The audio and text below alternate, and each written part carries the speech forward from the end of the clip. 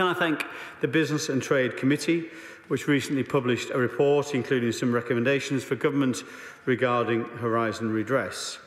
We will, of course, respond to them in the usual way, but today I'd like to address two of the recommendations which they make. The first is that responsibility for redress should not lie with the Post Office, that it should be subject to independent oversight. This has also been something recommended to us by the Horizon Compensation Advisory Board. I can announce today that it will be the Department for Business and Trade, rather than the Post Office, which will be responsible for delivery of this redress, which is relating to the overturning of these convictions. Final decisions on redress will be made by independent panels or independent individuals. I shall return to the House at a later date, with your permission, Mr Speaker, to provide details on how we intend to deliver redress for those who have had their convictions overturned by this bill or via subsequent measures taken in Scotland and Northern Ireland. We are discussing these details with the Advisory Board. My honourable friend, the Financial Secretary to the Treasury, will be introducing legislation to make any payments made via this new scheme that are exempt from tax. The Select Committee also recommended that the Government should introduce legally binding timeframes to deliver redress for sub-postmasters with financial penalties for non-compliance. And I strongly support the Committee's desire to speed up redress. We feel their proposed regime would have the opposite impact. It would mean potentially imposing penalties on forensic accountants or others who are helping postmasters to prepare their claims. Doing that would probably cause some of them to withdraw from this work, which would slow down the delivery of redress. Furthermore, we do not want to be in a position where we are rushing postmasters into major decisions about their claims and the offers they receive, possibly meaning some are timed out of redress altogether. The Advisory Board have said that their strong view is that this would be a backward step, which is why less than 2 months ago we passed legislation removing the arbitrary deadline from the GLO scheme. We do not want to reverse that change. However, the Government is acting to ensure that redress is delivered as quickly as possible.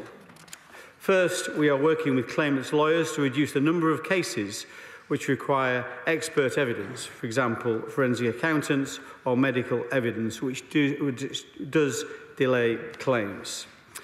We will pilot this approach, and assuming that the pilots succeed, we hope to expand it rapidly.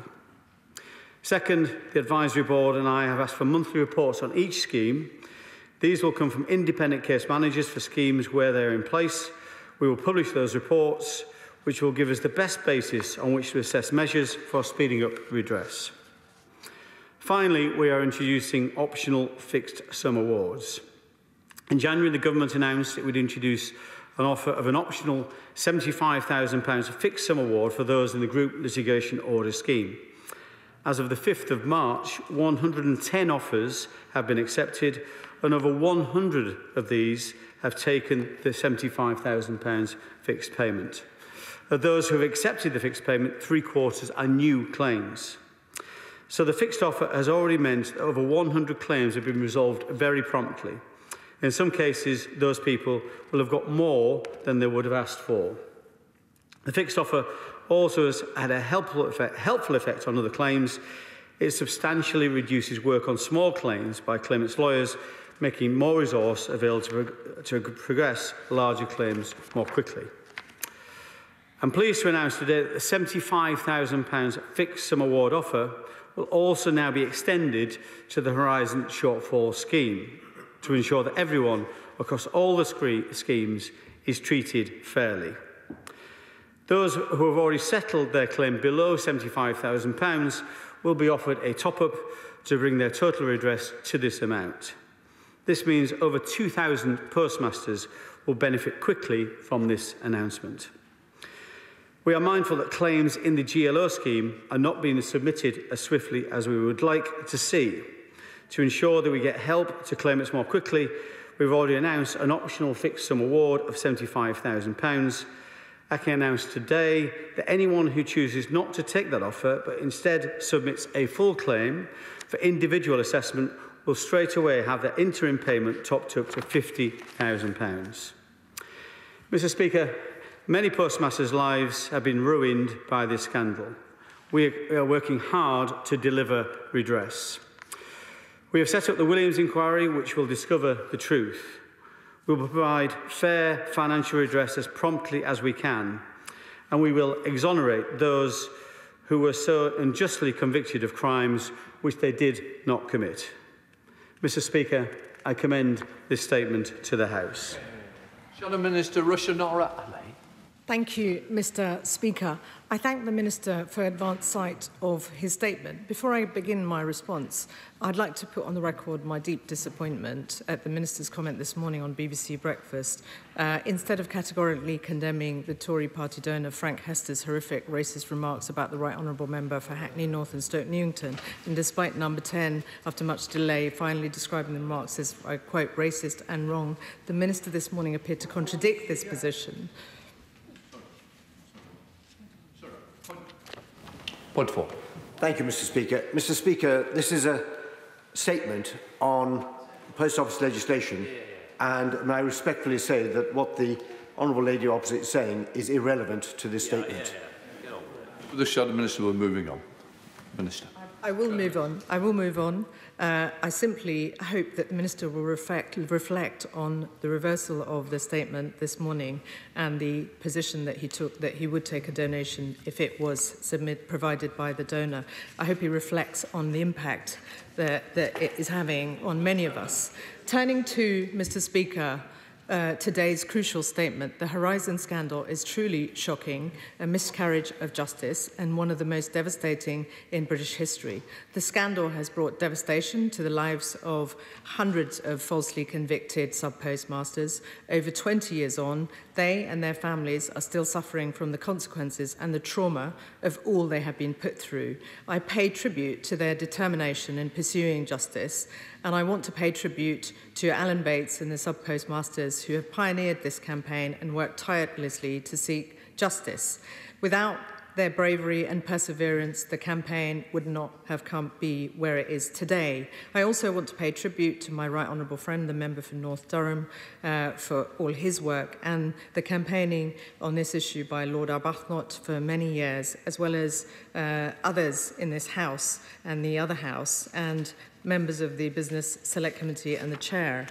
Turning to the legislation, we of course welcome the laying of this legislation today. But before giving a full verdict on the legislation, we will need to properly scrutinise the details and analyse its potential impacts.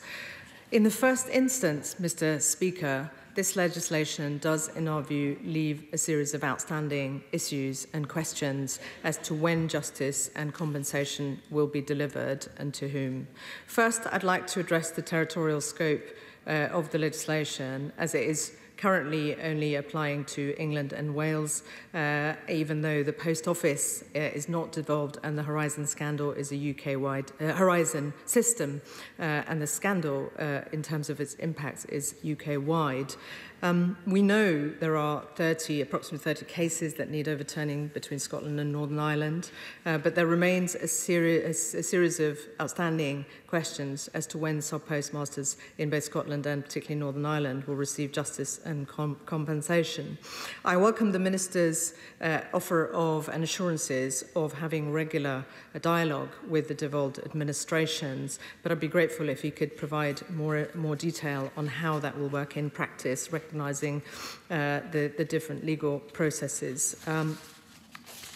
Mr. Speaker, additionally, as we know, 80% of the redress budget is yet to be paid out. There remains considerable uncertainty as to when sub-postmasters will receive their compensation. I'm sure we can all agree that the sub-postmasters have waited long enough. The delays are causing further financial distress and further suffering. We note the Business and Trade Select Committee's recommendation of a legally binding timeframe from when an offer is first tabled to when settlement is reached. Even if these legally binding targets are not adopted, what assurances can the Minister give that he will meet his target of ensuring all compensation is paid out, is out of the door by the end of the year?